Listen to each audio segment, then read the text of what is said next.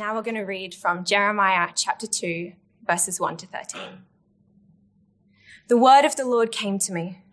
Go and proclaim in the hearing of Jerusalem. This is what the Lord says.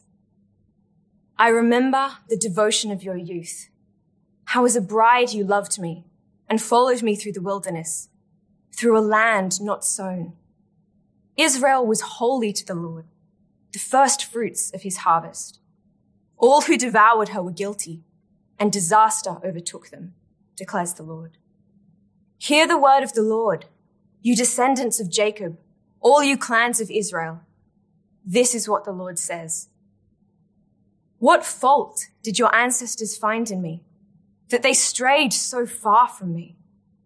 They followed worthless idols and became worthless themselves. They did not ask, where is the Lord, who brought us up out of Egypt and led us through the barren wilderness, through a desert, a land of deserts and ravines, a land of drought and utter darkness, a land where no one travels and no one lives. I brought you into a fertile land to eat its fruit and rich produce. But you came and defiled my land and made my inheritance detestable.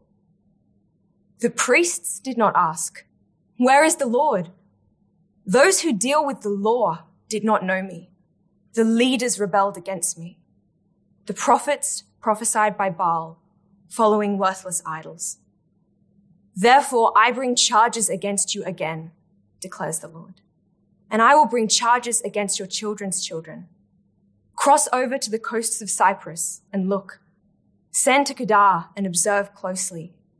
See if there has ever been anything like this. Has a nation ever changed its gods? Yet they are not gods at all. But my people have exchanged their glorious God for worthless idols. Be appalled at this, you heavens, and shudder with great horror, declares the Lord. My people have committed two sins. They have forsaken me, the spring of living water, and have dug their own cisterns, broken cisterns that cannot hold water. Thanks so much for that, Zoe. There's a recent Netflix documentary called The Monster of Wall Street. It tells the story of Bernie Madoff, a man responsible for the largest theft in history. He promised investors a whopping 12% return, locked in year after year after year. Thousands gave him their money, and he ripped them off to the tune of $65 billion on their doctored up return statements. Many entrusted him with their life savings, their greatest treasure. In the end, they had nothing but worthless pieces of paper. If they had just been warned ahead of time, no one would have ever put their hard-earned money and trust in this guy. Well, actually, they were warned. Many of them were warned and did so anyway. It was just too enticing. Imagine being that person who'd been warned, but then duped anyway and losing everything. Imagine the end of your life now, finding out you've squandered your whole life and are left with nothing to show for it. The prophet Jeremiah had warned God's people again and again that putting their time, money, and trust into the gods of the surrounding culture had them on a fast track towards disaster. His book is written for the very people he had spent decades warning, but had been duped anyway. He foresaw that the superpower of the day would attack, and they did. And so God's chosen people were now captives in Babylon. Jerusalem was reduced to rubble, the Lord's temple was burnt down, and their relationship with God apparently cut off forever. We saw last week the book's programmatic verse, Derek's mentioned it again, preserves both God's words of judgment and death to uproot, tear down, overthrow, destroy. Now, these were all too visceral for the audience, but also words of hope to build and to plant. If the prophet's words of judgment had been proven true, they were vindicated, how much more then could the audience trust his words of hope? The words of judgment also served to help Israel learn how things had gone so wrong. While then, his words of hope, they point to how they might get back on track towards a bright future. We also saw last week in chapter 1, Jeremiah being called to be God's spokesperson. So today, we're going to see the very first words that God wants Jeremiah to speak to Israel. He starts off with the topic of the good old days. Look at verse 2 of chapter 2. He brings up the honeymoon stage of their relationship. I remember the devotion of your youth. How as a bride you loved me and followed me through the desert, through a land not sown. So God's very first words are, I think, trying to establish a kind of emotional connection with Israel. Wasn't it just incredible when we were young and in love and intimate? We might think of those days after the Exodus. They might not have been perfect, but Israel was doing her part, following God's lead in the desert. And God was doing his part like a good husband, guiding her through the roughest of desert roads. So we have an initial focus on the ideal marriage between God and Israel. It's the backdrop to the sad topic of the rest of chapter 2 into all the way through chapter 3, which focus on Israel's unfaithfulness in that marriage, her spiritual adultery. This unfaithfulness is the very reason there was an exile. And it's really the foundation of the entire rest of this book. Israel has committed spiritual adultery on her loving husband. Look then at verse 3. God now shifts the imagery from Israel as his bride to Israel as his first fruits. Israel was holy to the Lord, the first fruits of his harvest. All who devoured her were held guilty, and disaster overtook them. So the first fruits or first yield of any crop was a symbol of the full harvest to come. It was to be given as a sacrifice to the Lord. It was holy, set apart to him.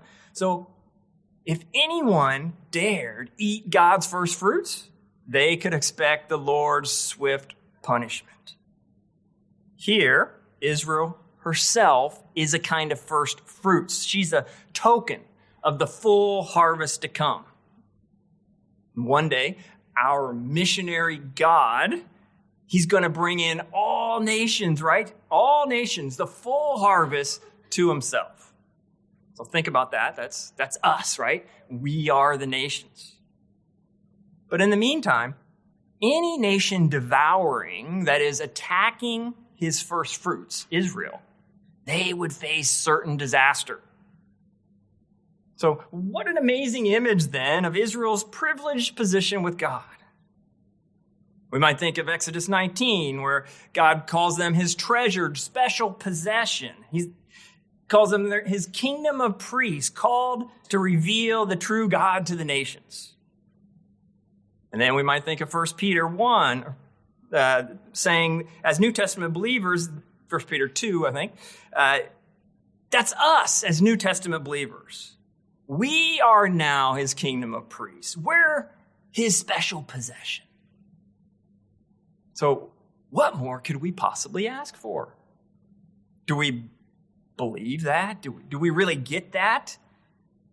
Do you rest in and savor the specialness of who God has made us to be, you to be, and the great role to which he's called you to? But when someone's recalling the sweetness of the good old days, it usually says something about the present, doesn't it? That is, it's not so good now.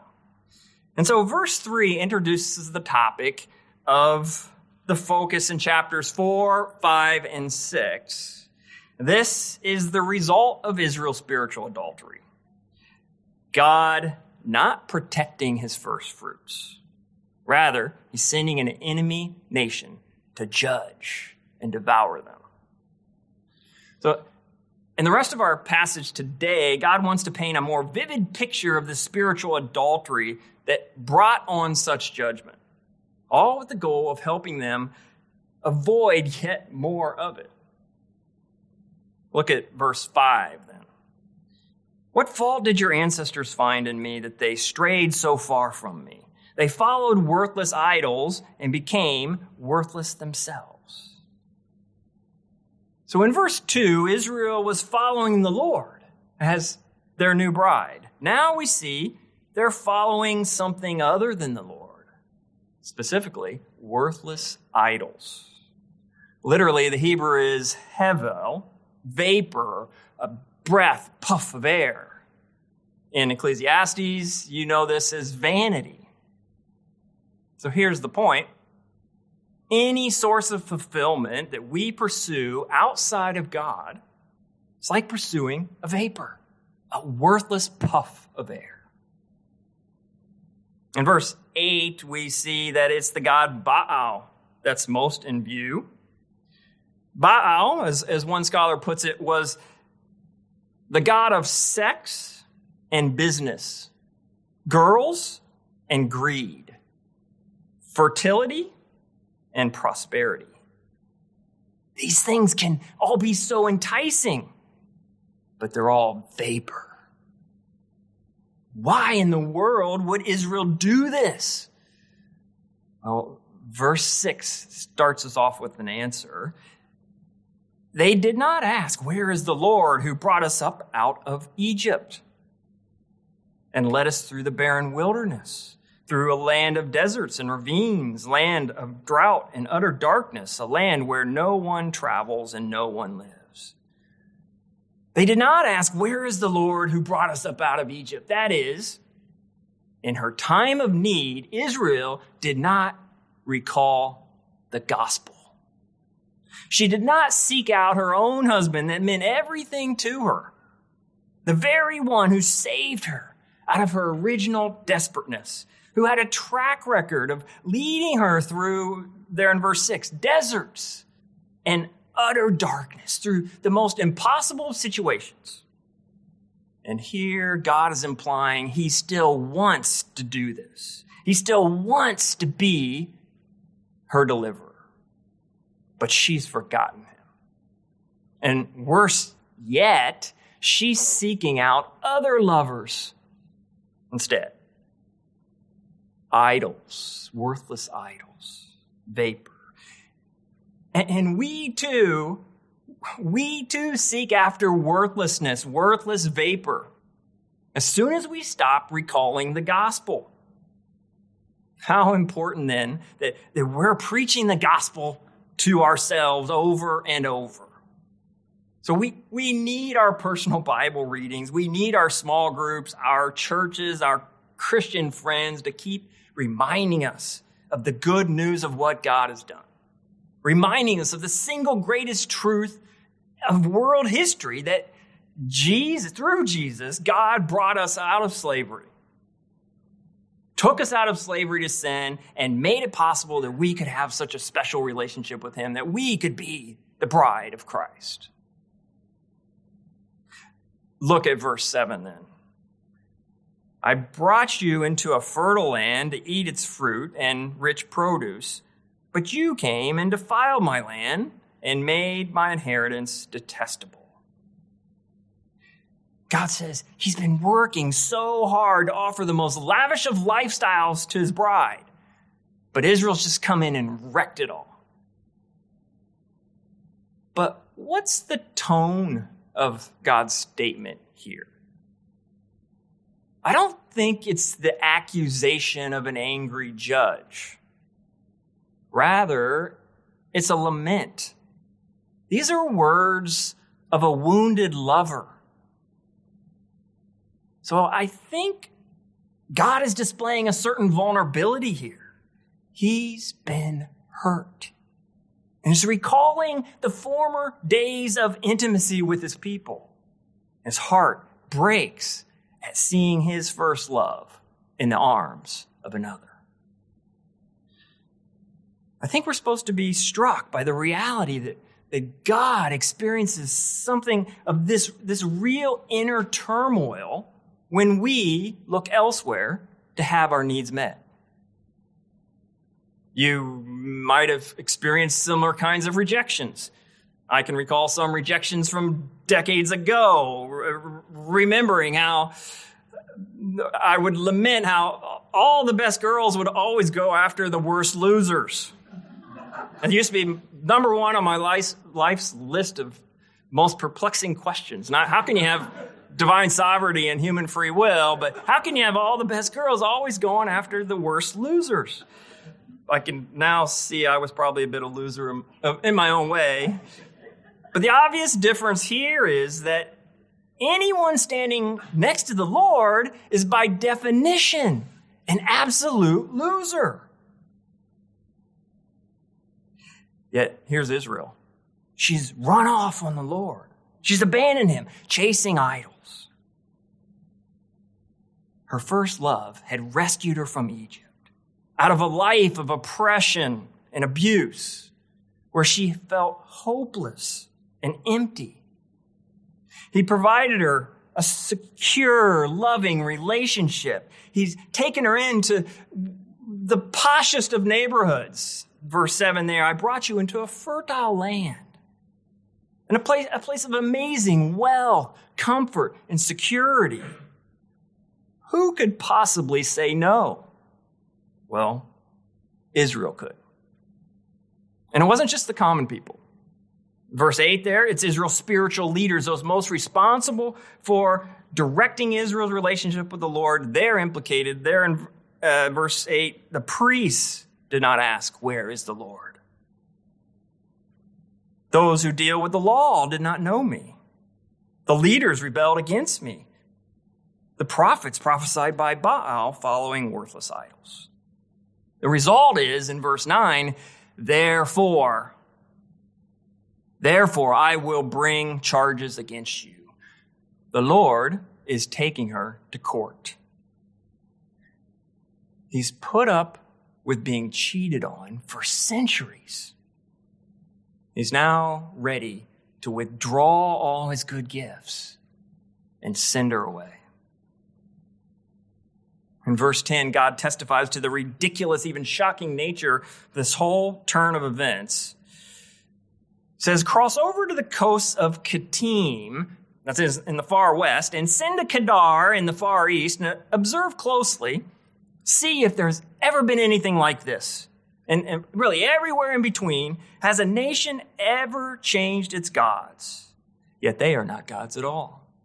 But my people have exchanged their glorious God for worthless idols. Look around the world, not one other nation has switched its gods. We live in a world where people switch religions about like they switch their mobile phone operators, I think. But this just didn't happen back then. And what's more, did you see in the parentheses there? These gods Israel's traded the Lord in for, they are not really gods at all. It borders on the absurd what Israel has done here. So verse 12, be appalled at this, O heavens, and shudder with great horror. Do you feel the weight of this? A closer look at the Hebrew might drive it home even more. So let's go back to verse 11. They've exchanged their glorious God for worthless idols. There's a play on words going on. The NIV is taking liberty here with the phrase worthless idols. Here, it's not rendering hevel. It's rendering what woodenly might be translated, what does not profit. They've exchanged their glorious God for what does not profit. But glorious God in the old NIV is rendered just glory. So it doesn't have to refer to God. It can refer to just great treasure, actually. So you see that through a play on words, at one level, Jeremiah is saying Israel has traded in great treasure for what does not profit. Like trading in their life savings for worthless pieces of paper. For a long time growing up, I had the itch to go to Las Vegas and try my luck at some slot machines. Back then, it was the only place you could go.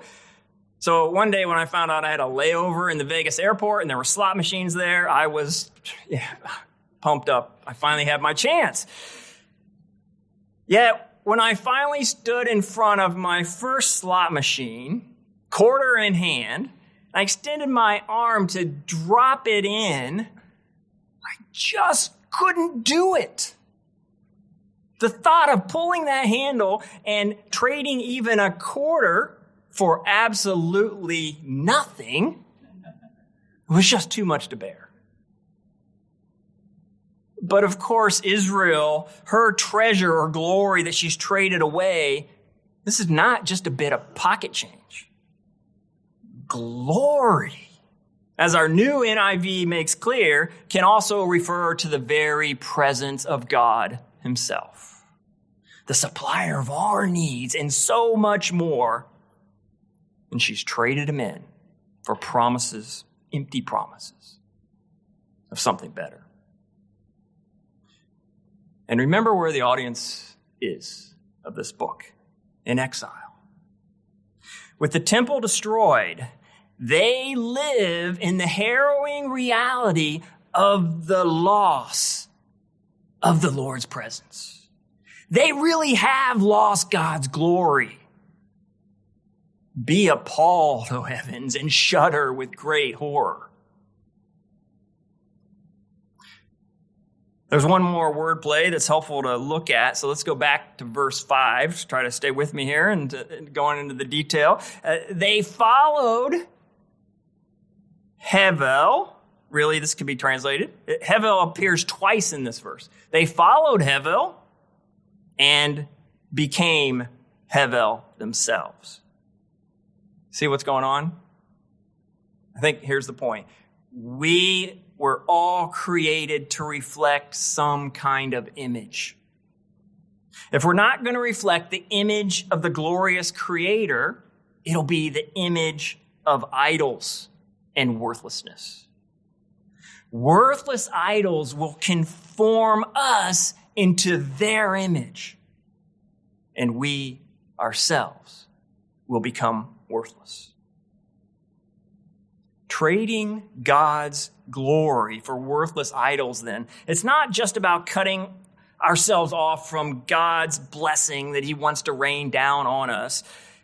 Our whole beings were created to reflect God's glory and image. So we trade that glory in to our own detriment. So this is really worse than being duped by Bernie Madoff. It's worse than exchanging great treasure for nothing. We're talking about being robbed of the very significance, of our very significance as human beings. Out of the very thing that gives us life and meaning.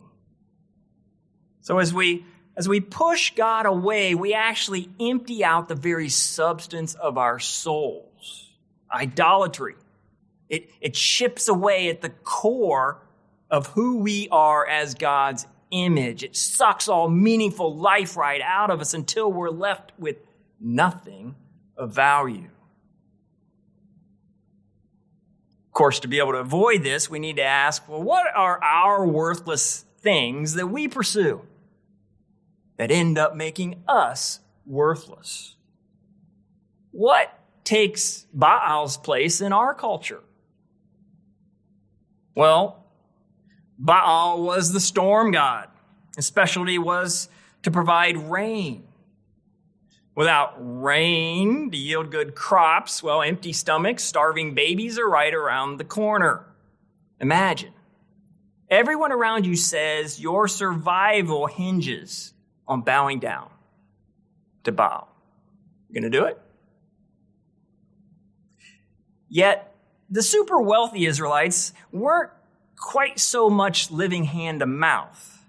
They'd piled up such an abundance that it wasn't their longing for survival they were so concerned about.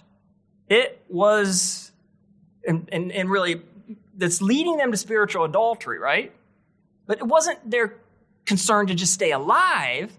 It was really their longing for the good life. I think that's where most of us are here in Australia today.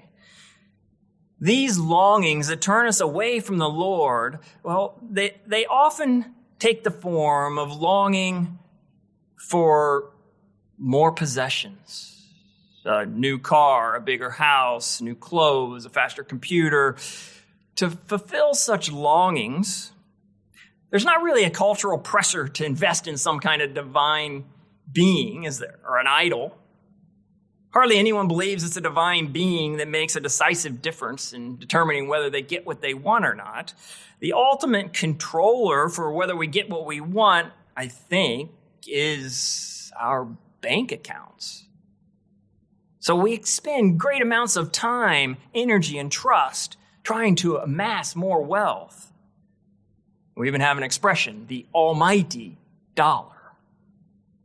Money is a powerful God we look to provide us with the good life.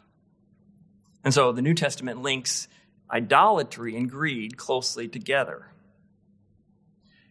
At other times, it's the possessions themselves that become our gods. We trust in them to give us a better life. Really, anything that we look to for a better life that steals our time, money, and trust away from the Lord becomes a false god. Or maybe what we long for isn't things, but people. We become heavily invested in obtaining a certain kind of relationship with someone.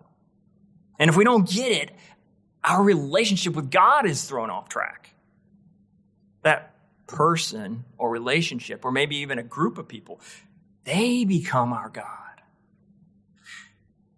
When you have these unmet longings, whether for people or for things, do you cry out and say, "Where is the Lord who has delivered me in the past and wants to keep delivering me now?" If you do, it might look like spending extra time with the Lord, focusing on his gospel, finding a new contentment in being his special possession. Might also look like finding fresh enjoyment in the many blessings he's already poured out on you. But it's tricky, isn't it? It's tricky to identify such false gods since so many of them, what we're talking about, can be good things. Having a big bank account or a nice car or a great relationship, these can be very good things. Baal was always wrong to invest in, to trust in. So it really comes down, I think, to a question of motives. We're called to really wrestle it through with God. So I've got a couple of diagnostic questions here that have helped me as I've come before the Lord on this. First, we can ask, what are the things without which I can't be content? Which I've got that gotta have it mentality. And then, what are the things that consume an inordinate amount of my resources? It's been said that anything we're willing to make a sacrifice for, besides the real God, becomes a false God. John Piper said, "Great desire for non-great things is a sign that we're beginning to make those things idols." We might say great investments of time, money, and trust in non-great things is a sign we're beginning to make those things idols. Another object of longing that often leads to spiritual adultery today, I think, is our longing to be entertained. How many of us invest too much time and money in viewing the latest movies or reading up on the latest news or gossip? We often end up trusting the almighty glowing screen to meet our longing for excitement, or maybe just to overcome boredom. Another nice thing about Baal, you see, was Baal worship offered a quick fix to your longings. Just say the right prayer. Just perform the right ritual. You've done your part. Just plug it in, touch the button. Better than no batteries required, there's no relationship required. No need for self-examination. No need to get into the weeds and ask questions like, am I out of step with the covenant? Am I somehow damaging the relationship? There's no relationship required. When you long to be entertained, do you cry out and say, "Where is the Lord, who's delivered me in the past and brought me into relationship with himself and wants to keep delivering me now"? If you do, well, it might look like filling more of your time doing things that encourage someone else. It might look like spending less time in a certain game or other app. Or possibly with being okay not seeing that latest Netflix series, even that one on Bernie Madoff that everyone's talking about. A final object of longing that can lead us to spiritual adultery is the longing to feel significant and admired by friends, family, or even strangers. So we invest our time, money, and trust into things that can make us significant. Our passage today really addresses this one head on, doesn't it? God says we don't have to do anything to be significant. There are no methods. You are my bride. You are my first fruits. You are my special possession. Just place your life in my hands alone. And as we do, we step into God's designed role. We reflect his glorious image, not worthlessness. Now that's true significance, isn't it? Well, verse 13 gives us one last image. It sums up this whole passage. My people have committed two sins. They have forsaken me, the spring of living water, and have dug their own cisterns, broken cisterns that cannot hold water. The custom was to dig a giant hole in the ground and line it with clay to catch the runoff during the rainy season. But the water was always in danger of becoming stale or contaminated. Why would anyone become heavily invested in digging a cistern to hold stale water when there's a spring of fresh, living water nearby? But it's worse. These cisterns would often develop cracks that kept them from holding any water at all. This is the danger for Israel and for ourselves, that we spend our entire lives slaving away on our cisterns, though they will never ultimately hold a single drop of water. They'll never bring true life. All the while, we've got a spring of living water who's ready to gush forth the most real and satisfying life imaginable. The gospel says that in Christ, we've been set free from the slavery of digging empty cisterns. Paul says in Galatians 4, now that we know Christ, we're slaves no longer. When I was 18, I gave my first church sermon. I still remember how nervous I was, and I still remember what I talked about, the shortness of life. And I talked about how I only had 2 more sets of 18 years left before I'd be 54, and largely looking back on my life. Sorry, associates people program out there. But I ask, at that point, did I want to look back and see that I'd wasted those 2 short sets of 18 years chasing my own dreams, my own desires, storing up treasure that moth and rust destroy and thieves break in and steal, as a prophet greater than Jeremiah has said, we could say? Or, though it might be hard at times, did I want to use those 2 short sets of 18 years to invest well? This year, according to my former self, I'm largely looking back on life. I can't claim to always have invested well, but I can say that God has never once let me down along the way. And I'd like to think I'm not completely looking back on life. So if so, then I've got a lot of choosing left to do. Choosing to follow God over all the enticing alternatives, it's not a one-off decision that you 18-year-olds out there, you bridgies out there need to make, or even you 25-year-olds or 35-year-olds. It's not a one-off decision. It's actually a day-by-day, even hour-by-hour decision. May God keep us all from investing badly, investing our lives in cracked cisterns. May we be people who hour by hour call out to Christ alone, who wants today to be our spring of living water.